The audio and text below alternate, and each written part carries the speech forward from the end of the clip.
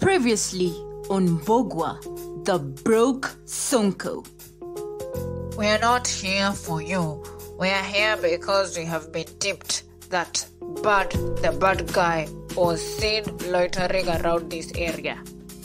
Oh, that's really scary. What is that? There is some strange noise coming from your house. I don't know. Maybe someone is just watching a bad movie.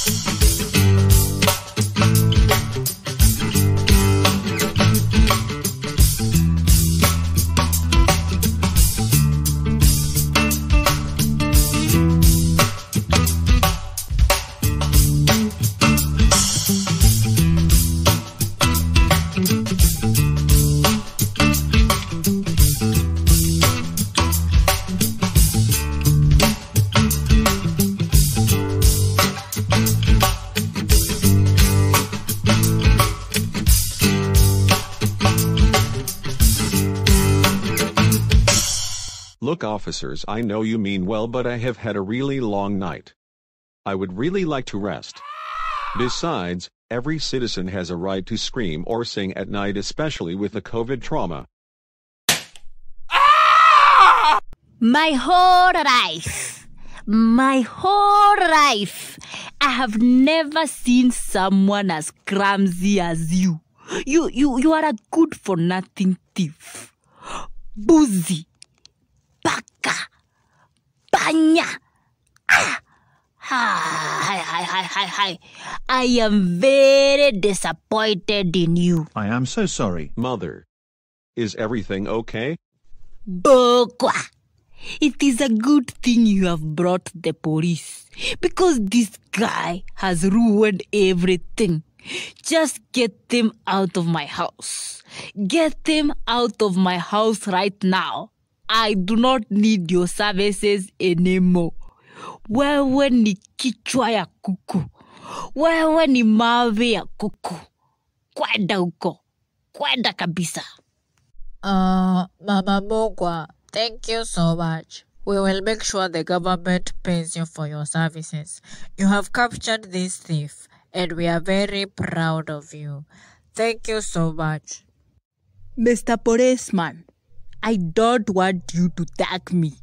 Please don't thank me. Just give me my reward and go with this guy. Nimechoka.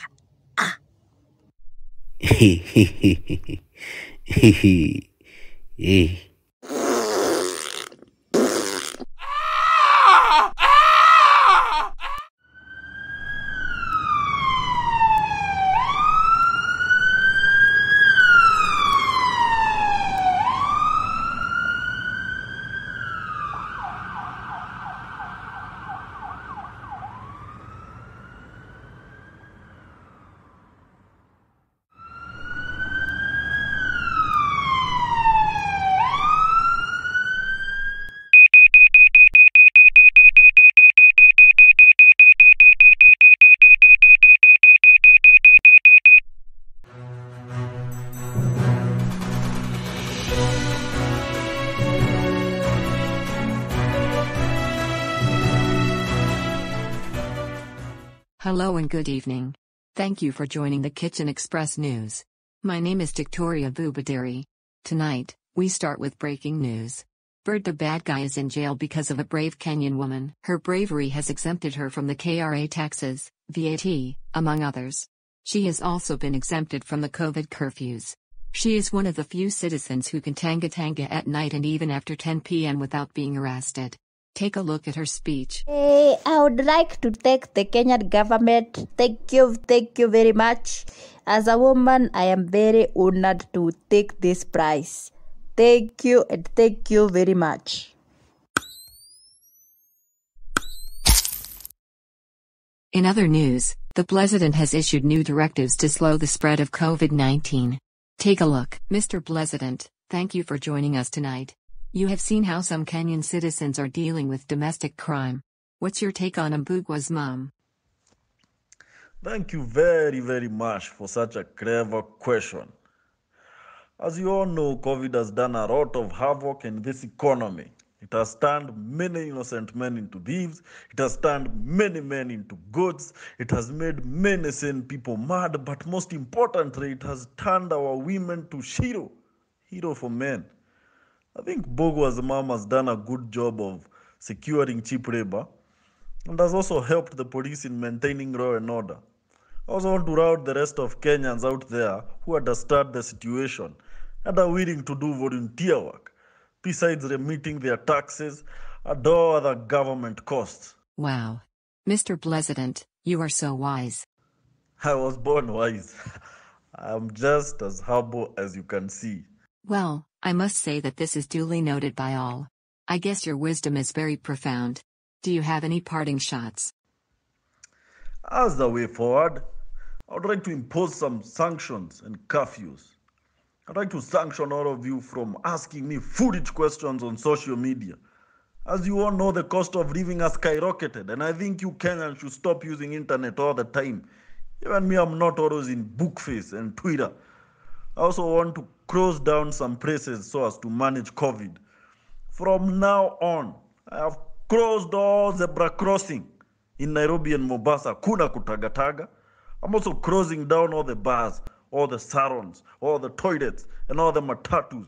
We need to do this because all the matatus are polluting the air, and that increases the COVID cases. I've also consulted with the experts, and together, in consultation with the religious leaders, we are closing all churches, all mosques, all temples, all places, religious joints for 2 weeks and 2 days, starting from tomorrow afternoon. Also, I'm closing down all marriages and funerals.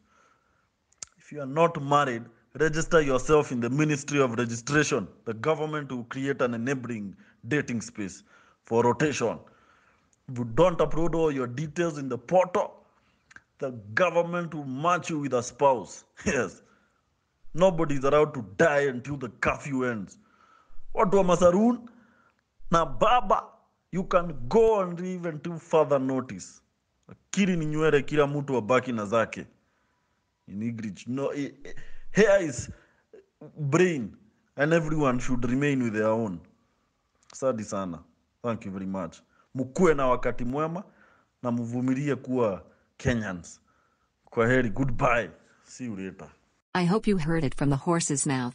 There are new directives and all citizens are expected to cooperate. Good luck, you are going to need it. Wow. This is very interesting. I guess being a Kenyan means that you can be subjected to new laws. Oh no. Oh my goodness. What's going on?